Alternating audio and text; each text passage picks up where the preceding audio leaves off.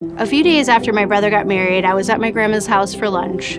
She asked me who the colored boy was in my brother's wedding. I quickly told her his name was Ben and he was my brother's coworker. And then I quickly corrected her terminology.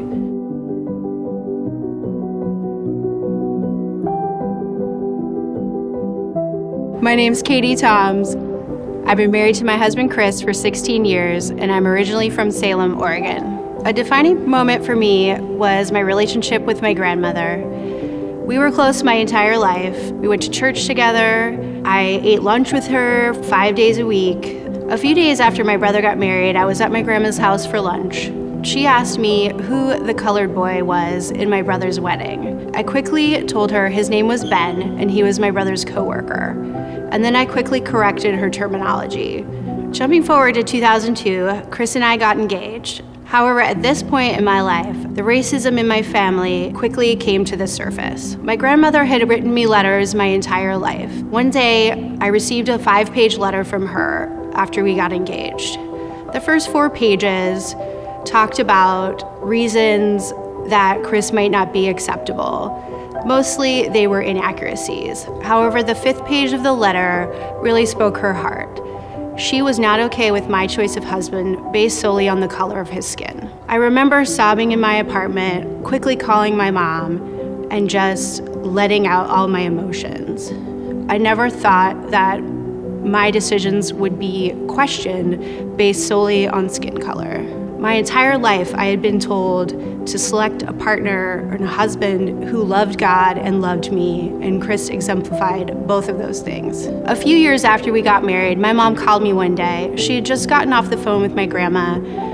My grandma had told her about the previous Sunday. She had been helping out playing piano for the kids' church, and the kids had been selecting songs that they wanted to sing. One kid picked Jesus Loves the Little Children. It was at that point that the Holy Spirit spoke to her and convicted her, and she told my mom that she had not been doing that with my husband. But that was a defining moment in my grandma's life. From that moment, she became Chris's greatest advocate. My grandma and I never really talked about it after that, but her attitude toward him changed. She asked him questions about his life. She asked to touch his hair because she had never done that before. It was just little things. And when Asher was born, she loved him. I heard stories at her funeral of her correcting other family members and admonishing them to love Chris and to love my family, no matter what we looked like. As a white woman married to a person of color, I would tell you to believe the stories they tell you. They are true. I didn't always believe them before I met Chris and before I experienced those experiences with him. His experiences being a person of color are significantly different than my experiences being a white woman. A specific couple from Black history that inspires me is Mildred and Richard Loving. The Lovings inspired me because they didn't set out to do something great. They just wanted to be married.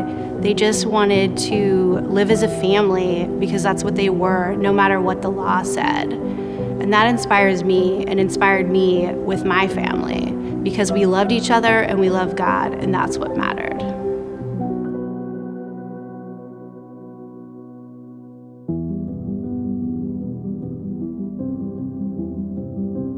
What a powerful story we just heard. As a church, we're on a journey together. There's some of us that are in need of healing. We've been hurt. There's some of us that need to grow and need to learn more. And so we've created this resource, mannahouse.church/justice. Check that out. It's a great resource for you to learn, grow, hear some more of these stories, and we're excited to walk alongside you in your journey.